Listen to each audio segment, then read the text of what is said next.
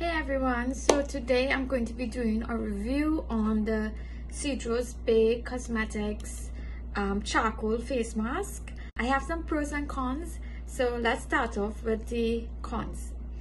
One thing I didn't really like about this product is the packaging. The product inside of this container is loose, it's like a loose powder. So it tends to be very messy when opening, like there's black stuff everywhere on your hands.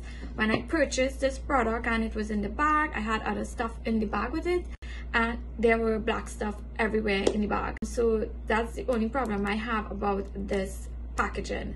Other than that, it's very cute and looks tropical and it's nice. Another con that I have is that I wish the product was already mixed.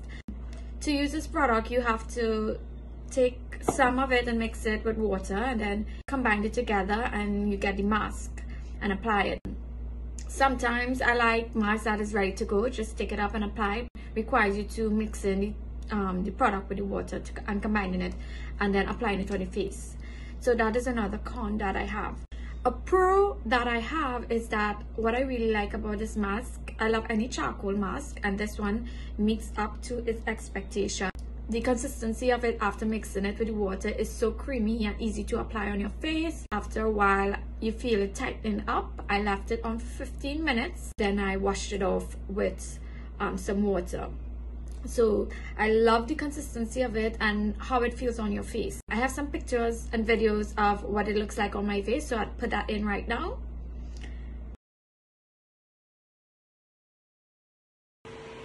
So this is how it looks with the mask on. It's black, it's starting to tighten up my face and I'm gonna leave it for about 15 minutes. Another con that I have is that while washing off this product, it's so black and messy. It gets everywhere, like all over my sink. So I think the next time that I'm using it, I'm gonna wipe it off first and then wash off my face. My whole sink and countertop got black water all over it. And then it kind of left my face stained afterwards, so I had to use a face wash. Another pro about this product is that after removing the product, the face mask, my face was a lot brighter. It felt so soft to the touch, it was smooth, and I noticed that when I was applying moisturizer afterwards, my face was smooth and soft and it was not dry. I wasn't feeling any dry patches anywhere in my skin, so it really did exfoliate my skin.